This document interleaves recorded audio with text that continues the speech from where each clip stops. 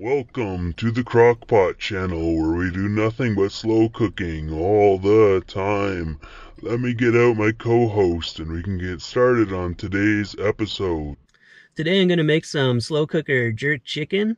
I'm going to start out by making the sauce. I have to mix all these things into my blender. I've got soy sauce, vinegar, some vegetables, and spices. I'll post a link to the recipe that I use, so if you guys want to try it out yourself, you can do that. Let's get started though.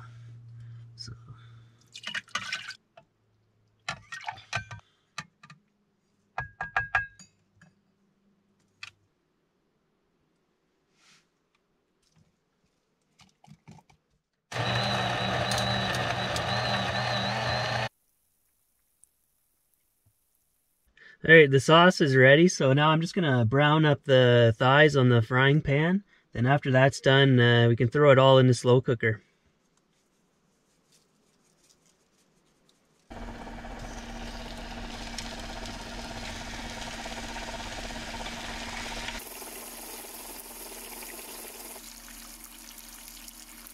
We're almost there. I just have to put the chicken flies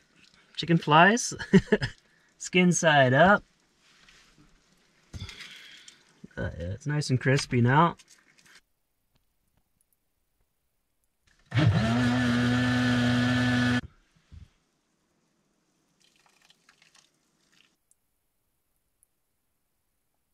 I'm at the Bristol Pass trailhead today. It looks like it's kind of busy, but I'm going to try for a Commonwealth Peak if it looks safe to do.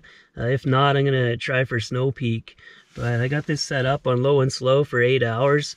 I got the timer set to cut it off in case I don't get back in time. You can also do this on high for 4 hours if you want. The choice is yours. But I'm going to head out now and go hiking.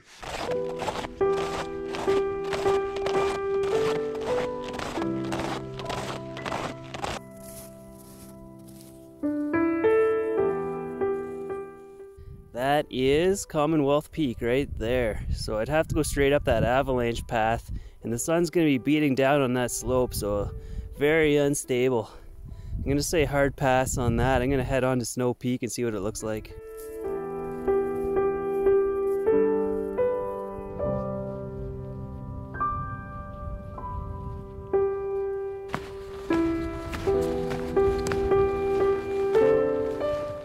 So that's Snow Peak right there. I decided again, I'm gonna pass on that. Not my type, a little too sketchy. There's someone else back there, they're talking about doing it. So good luck to them. Too crazy for me though. I'm just gonna keep moseying along this way and see what I can find.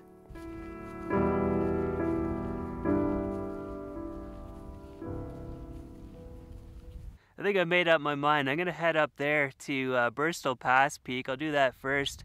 Then I'll come back down here and I'll try for Zeke's Peak there in the middle. That's Mount Sir Douglas on the right. So I'll do a double whammy today, 2 small mountains. Then I can head back to the van through there.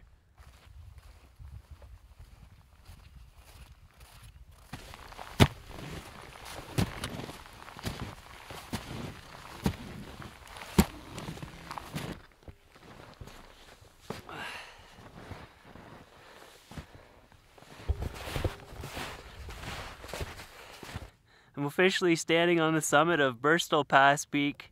It's a quick and easy one. Good view of Mount Assiniboine from up here though. Nice clear day. I'm going to start heading back towards Zeke's Peak now.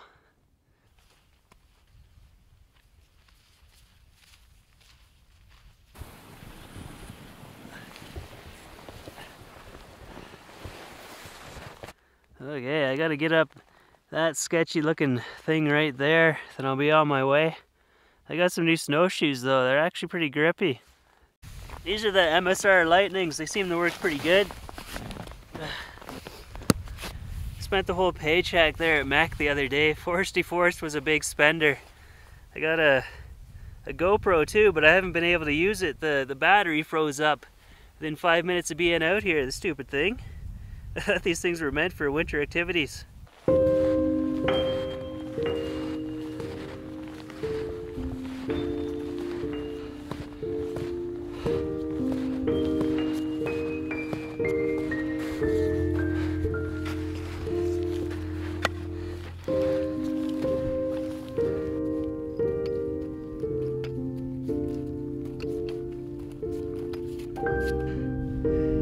I think that's enough for today. I'm happy with that.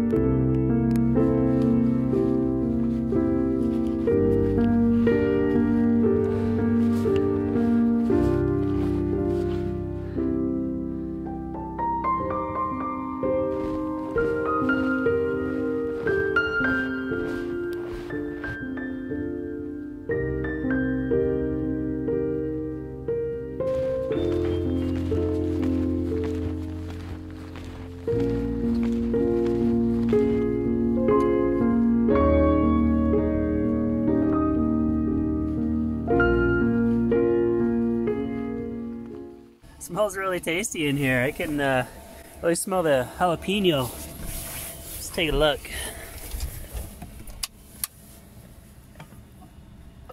Oh yeah. Well, my GoPro was working again. I had to plug it in for a few minutes to get it started up again, but I wasn't outside that long and it was completely pooched on me. Then I took the battery out and I had it inside my hand for at least an hour. Just could never get it going again. So GoPro, good for indoor use only apparently. But I really like the video quality. It looks a lot better than what my phone could do in here. This is my phone. I've never been able to show it before, and I use Alpine Quest to navigate. I wanted to show that today, but you can load your GPS tracks into it, and it also shows a lot of the hiking trails too, so it makes hiking a lot easier. What else? Yeah, this light has burned out on me. I can't use that anymore, and this thing always flicks on and off. I don't know why. But I haven't had this thing for even a year, and I can't even use it anymore. So hopefully Max Air steps up to the plate and helps me get that fixed. But mock chew, I'm going to get started on that now. It's kind of a vegetable dish. In my case, it's going to be mostly corn, I think. There's some peppers in there, onion, Cajun seasoning. You're supposed to use heavy cream, but I can only find whipping cream, so hopefully this works. And you're supposed to use bacon, but I just have this leftover pepperoni from when I did that deep dish pizza way back when. But this stuff lasts forever. It's just embalmed with the nitrates, so it never goes bad, but it's gluten-free, so that's good.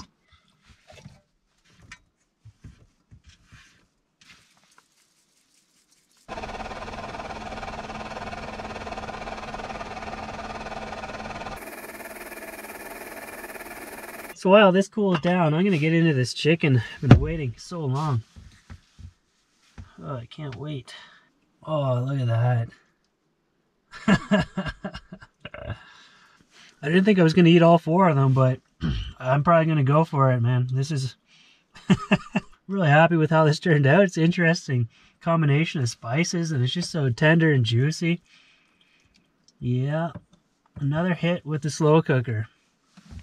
The mock chew is really tasty as well. I'm not too sure if you guys cared about that or not.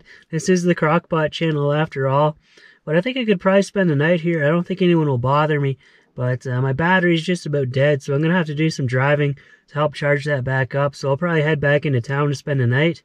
But I think that's going to be the end of this video. So thanks for watching, and I hope you enjoyed this one.